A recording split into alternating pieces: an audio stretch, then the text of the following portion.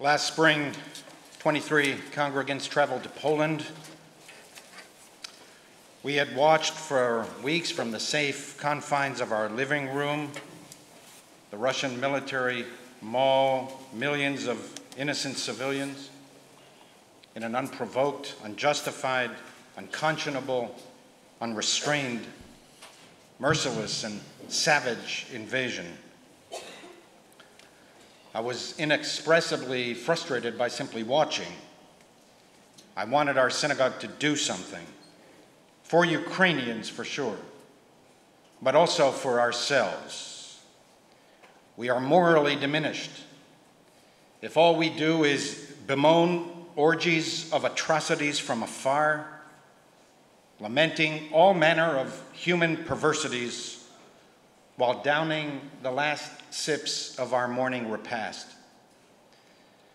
Synagogues aspire not merely to be observers, commentators, or critics. We want to be in the arena, messengers of mercy, co-workers of kindness, consolation, and comfort, representing and expressing the best of Jewish values. You, our congregants, and many others who follow us online, raised hundreds of thousands of dollars to support aid workers and humanitarian organizations. We brought 1,200 pounds of supplies with us. Everything from undergarments to toiletries, medicines, and hygiene products. And most importantly, we brought compassion and kindness to Ukrainians who had lost everything. We saw hundreds of refugees. At the Ukrainian border, we stood by as busloads of broken, shell-shocked human beings disembarked from their harrowing journey, finally free of Russian terror. In Warsaw and Krakow, we interacted with refugees who were just beginning to grapple with their new reality, that they would not be returning home or to their former lives anytime soon, if ever. One encounter in Krakow reduced me to tears.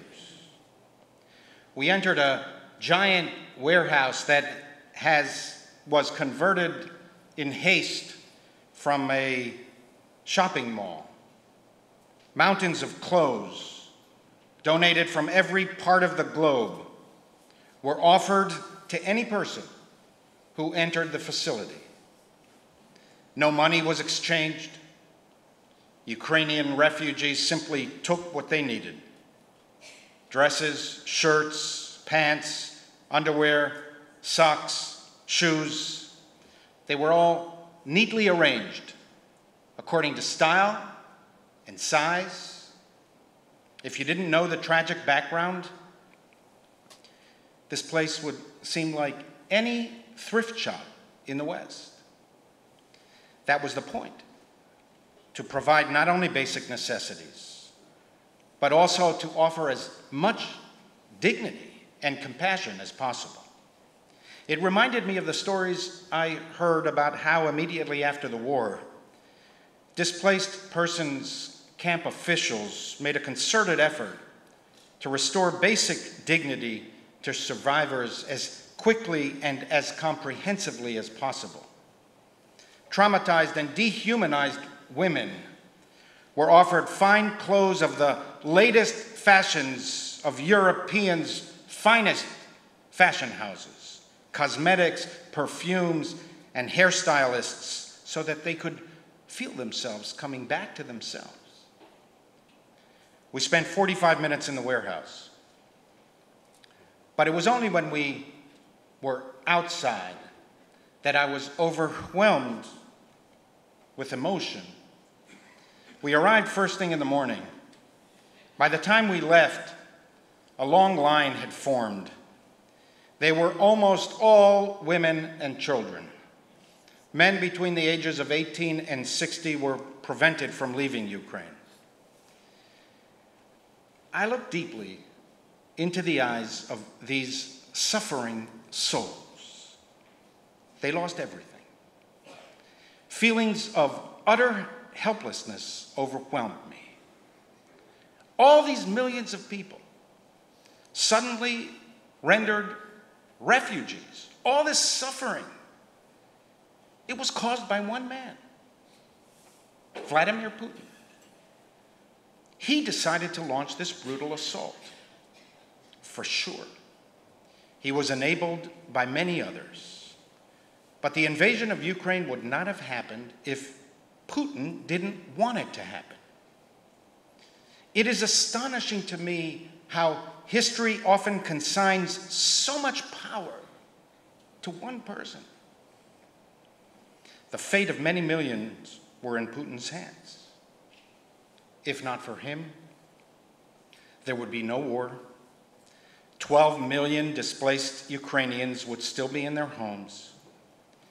And the tens of thousands of killed and wounded would still be leading peaceful lives. We do not give enough consideration to the type of people who lead us. Learned experts analyze the power politics of international relations as if there is some master algorithm that directs and constrains all leaders. Of course, there are rules to the Game of Thrones, but Putin's values drove his decision to invade Ukraine. His personality, life experiences, and principles led him to launch and fight the kind of war he is inflicting on Ukrainians, an unrestrained, perverse, all-out assault against civilians. At the core of the world's conflicts is a fundamental clash of values. Did we achieve anything worthwhile in Poland? The war is still raging. Ukrainians are still suffering grievously. Needless to say, we had no influence on the Kremlin. Putin didn't even know we were there, and were he to have known, he would have laughed at the inanity of it all. Why do anything that makes so little difference? What can one person do to impact on the many armed struggles raging around the world? What can I do to combat global warming, economic distress, mass shootings, and crime, let alone this awful pandemic that just keeps rolling along? The anguish I felt in the Polish refugee hub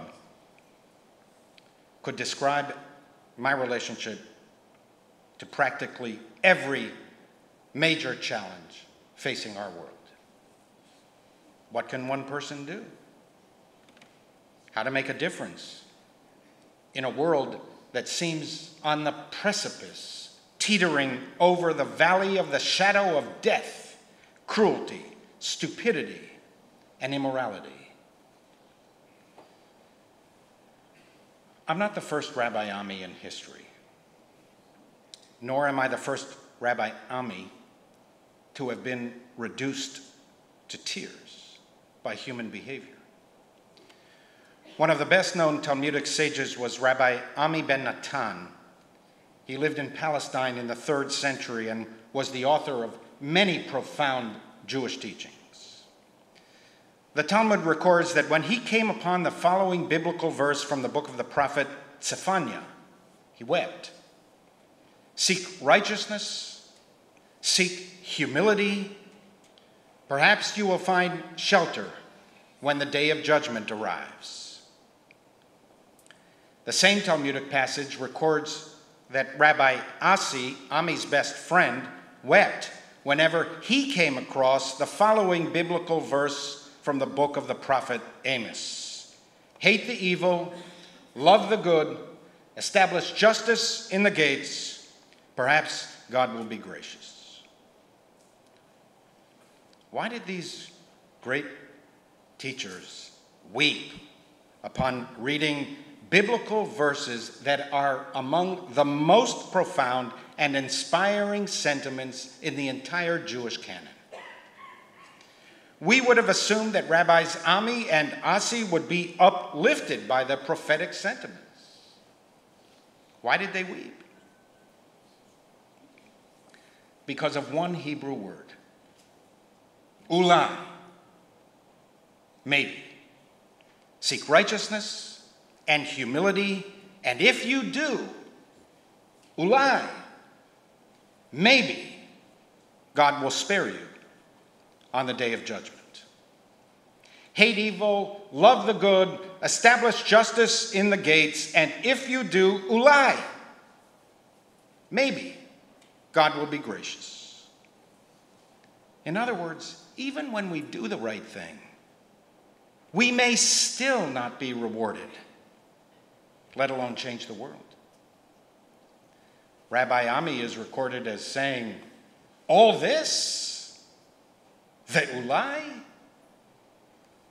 devoting my life to justice, righteousness, humility, and goodness, and only maybe God will spare me. I think that Rabbi Ammi and Rabbi Asi wept not only because of the uncertainty of their own lives, that even if they lead moral lives, they will still suffer, still see loved ones die, and endure all the pains and disappointments of life. They also wept because they realized that even if they stay humble, hate the evil, love the good, and pursue justice, if the world around them is arrogant, corrupt, unjust, and immoral, there's no place to hide. They and everyone else will be swept up in the wrongs of the age. There's a passage in the Midrash composed 1,500 years ago that describes 21st century climate change as if it was written today. Be careful not to destroy my world. If you do, there is no one to repair it after you. I cannot escape the effects of global warming no matter how many electric cars and sun panels I purchase. I cannot influence the climate to be 10 degrees cooler over my house than over your house. Rabbi Shimon Bar Yochai taught there were once people on a boat. One took out a drill and began drilling a hole beneath his seat. The other said to him, "What are you doing?" He replied, "Is it any concern of yours? I'm drilling a hole under my seat, not under your seat." They said to him, "But you'll sink the whole boat, and we'll all drown." All of humanity is in the same boat. The rising tides of immorality, stupidity, ego, self-regard, lust for power, and conquest threaten all. And the more technologically advanced we become, the more we are at the mercy of others. There's no place for the moral person to hide.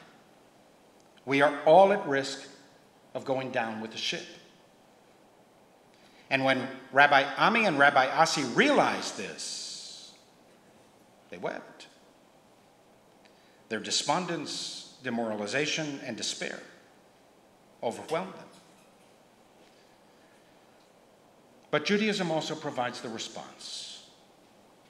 We overcome despair by countering despair, one day at a time, one place at a time, one person at a time, one moment in time.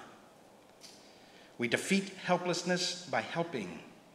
We surmount hopelessness by bringing hope. We conquer powerlessness by empowering. Our lives are driven by the way we see ourselves. We become not what we were meant to be, but what we choose to be. That's why we travel to Poland. Of course, we wanted to do good, to relieve anguish for as many people as possible, and with your generous help, we did that. But we also wanted to overcome our own feelings of moral impotence.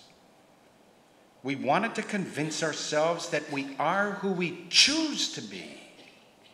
And we choose to be Jews who seek righteousness, love the good, hate the evil, and pursue justice. That's the reason we repent tonight. Repentance is a good thing, a declaration of empowerment, an expression of responsibility. I am responsible. The mistake of omission or commission is mine, and I can act to rectify the transgression. Atonement is my determination to transform insecurity into confidence, cynicism into faith, and isolation into friendship. We can overcome even our own pain and loneliness if we turn our energies outward to relieve the pain and the loneliness of others. We are at our best when we emphasize hope, not despair, when we acknowledge the brokenness of our world and work towards repair. We saw hundreds of humanitarian aid workers in Poland. These were people who dropped everything in their home countries to encamp on the Ukrainian border and in Polish cities and towns, motivated simply by the desire to do good and driven by the impulse of compassion and kindness. We met Alessio in Krakow, an Italian chef who felt that he could not stand idly by and watch the suffering inflicted on innocent Ukrainians. On his own, and using his own money, he began cooking for refugees in train stations, hospitals, and at the border. Every few weeks, he would make the dangerous trek into Ukraine itself and offer meals. When we met him, he estimated that he had already cooked and served 40,000 meals. We never have enough of such people. There is always more misery in the depths than compassion in the heights. But here's the thing. In the midst of all of this suffering and deprivation, those humanitarian aid workers were not anxious and they were not fearful. They were confident, strong, content, satisfied, and even joyous. They were physically and morally upright, filled with the celestial energy of doing God's work. They inspired others. Soon people heard of Alessio and contributed resources to him so that he could continue cooking. Our highest humanity always leads to someone or something other than ourselves. The more we actualize our humanity, the more we are led to serving others, helping others, loving others, believing in others.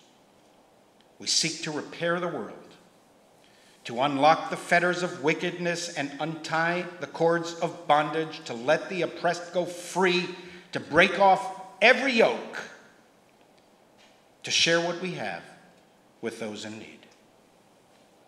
Our most inspirational moments are when someone helps us to peer into our own nature and to intuit the moral sentiment that lies at the core of the human creature.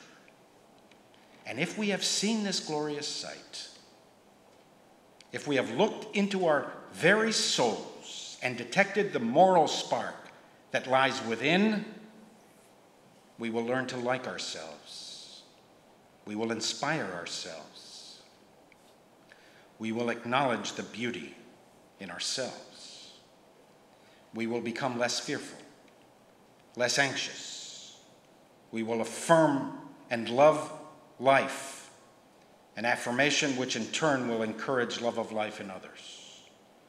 And we will be better able to endure the disappointments of life because we will know that life has a purpose. We will suffer loss sickness, and disillusion. We will learn that life is unfair. We will see that sometimes the bad prosper and the good suffer. And we will still march on, saddened but unbowed, because we believe. We believe in ourselves, we believe in humanity, and we believe in the upbuilding of the world. Ovadia Baruch was born in Salonika, Greece in 1922, one of 7 children. Even after the Germans marched into the city in 1941, life remained reasonably tolerable for the Jews. But in 1942, Adolf Eichmann arrived in the city, and soon thereafter, the Jewish community was forced into ghettos and vicious anti-Jewish incitement began. On March 15, 1943, the first deportation to Auschwitz left the station. 20-year-old Ovadia and his large family were on the train, dozens of cattle cars long, up to 100 people per car, old and young, feeble and disabled, with no food, water, or toilets. The Greek Jews had it worst. Greece was further from Auschwitz than any other European community. It took 7 days and 7 nights to reach the death camp. At 2:30 a.m. on March 21st, the train finally screeched to a halt. Ovadia staggered out of the car into the strobe-lit night. Armed guards shrieked at the top of their lungs, vicious dogs growled, and hollow-eyed inmates clad in striped rags ran this way and that.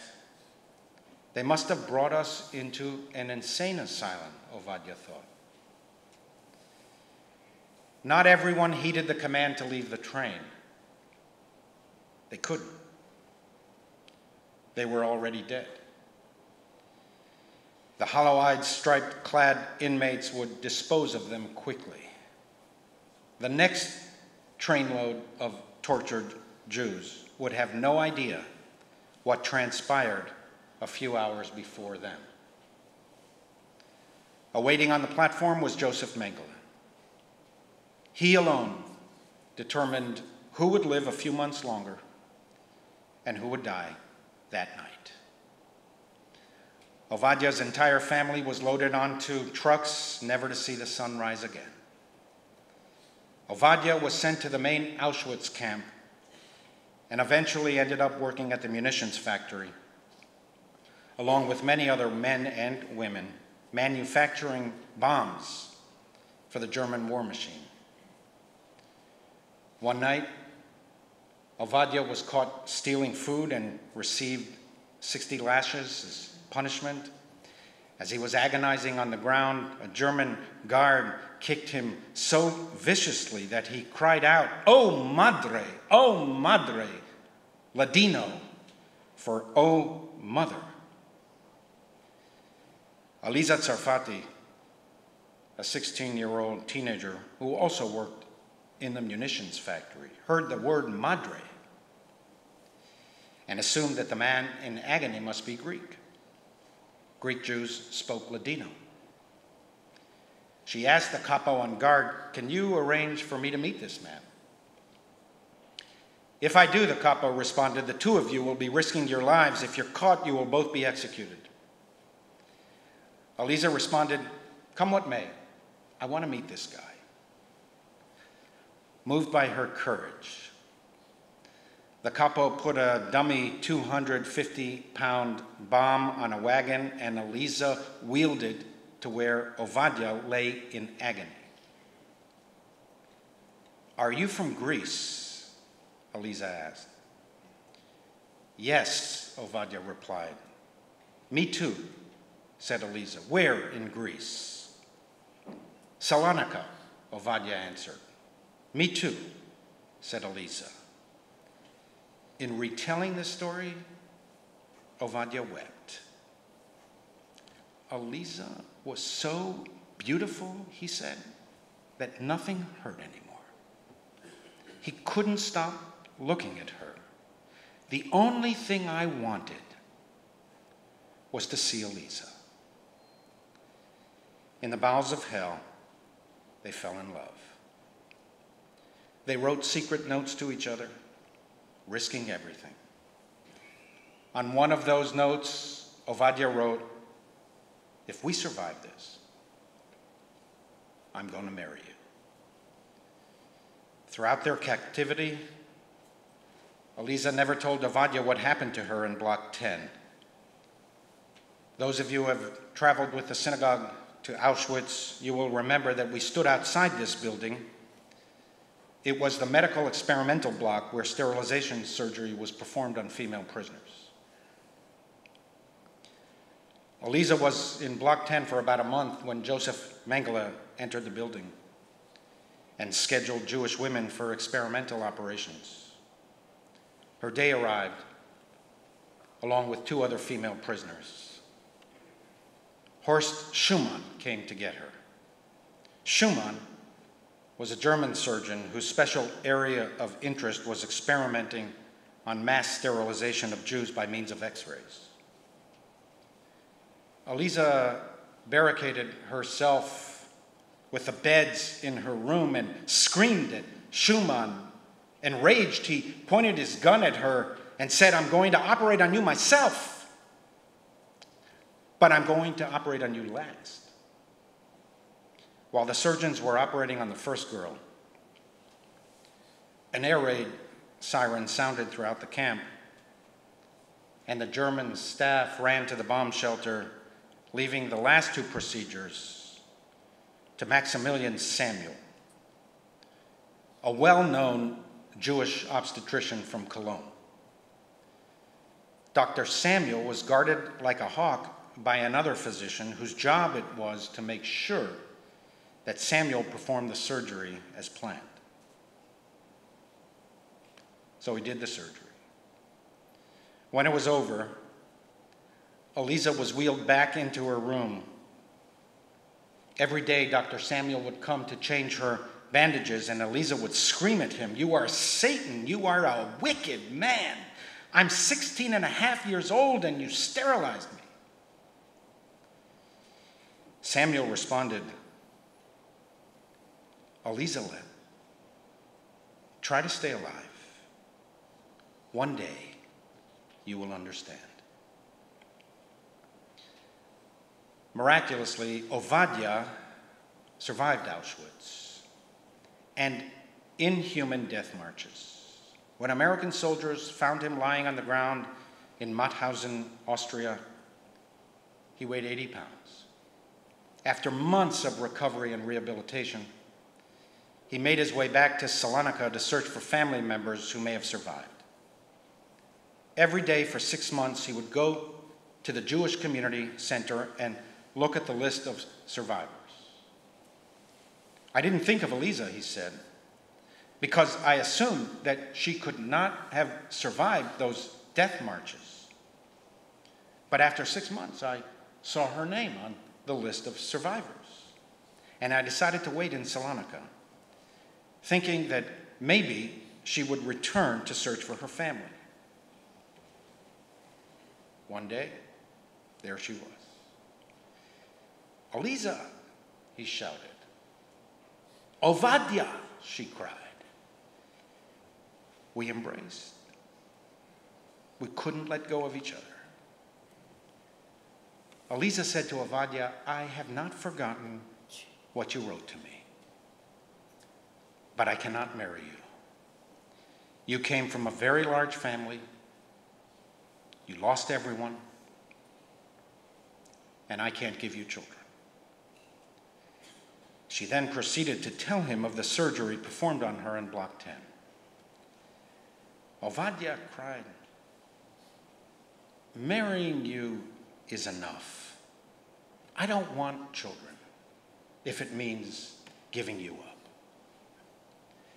Day after day, he wore her down.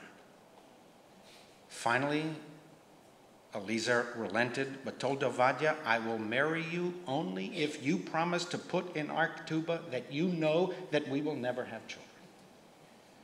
Ovadia responded, I'll sign 17 ketubahs to marry you. They married in 1946, and soon thereafter set sail for Palestine on an illegal immigrant ship. They were placed in an agricultural community in central Israel, living in an abandoned cattle shed. And a woman in the settlement, Mrs. Goldberg, had compassion on the young bride and invited her to take showers from time to time in her home. One evening, Eliezer returned from Mrs. Goldberg feeling terribly ill. I'm never going in there again, never taking showers again at Mrs. Goldberg. Why not? Ovadia asked. Because I caught this disease that she has. What's wrong with Mrs. Goldberg? Haven't you seen how fat she is, Eliezer said. Just look at her. She's got some infection or worms. And so that very day, we took Eliezer to the hospital, Ovadia recounted. They examined her thoroughly. And the medical staff came in to give their report. She was 3 months pregnant with their son. 14 years later, a daughter was born. Eliezer,